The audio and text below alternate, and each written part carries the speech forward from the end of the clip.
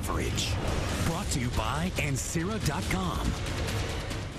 Good evening, everybody. Welcome live to Cardinal Stadium here on the campus of Southside High School for the big game and our big game coverage tonight. That's when Southside will play host to Somerset in a key District 29 5A matchup. Key, very important to Southside High School, be looking for their first district win after starting 0-2. The Cardinals need to win to stay in the playoff picture after last year's last-second 17-14 win on the road in Somerset. The Cardinals are confident they can pull that off.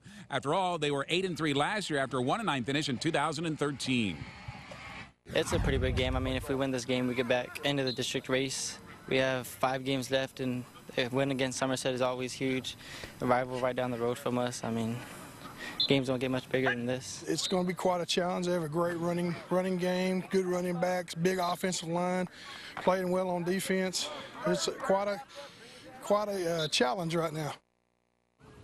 It all takes place here in Cardinal Stadium at 7:30. Wagner Steel at Linhoff. Judson hosting New Braunfels over Rutledge. Reagan and Madison tangle at Heroes. Kerrville Tivy on the road in Lockhart. Roselle Johnson at Comalander. McCullum and Jefferson at Alamo. Taft and Jay at Gustafson. Clark and Marshall at Ferris. Kennedy has their hands full against Champion and Bernie. Ray against South San. Lanier and Edison at SAISD Sports Complex. Luling will be on base at Randolph. Ingram on post on Cole. And don't forget our big game coverage road trip. Photographer Eddie Latigo's first stop will be at Canyon Lake, where the Hawks will be hosting Liberty Hill. Then it's over to New Braunfels Canyon to catch the Cougars and the number 10 Clemens Buffaloes, and finally pulling into Seguin to see if the Matador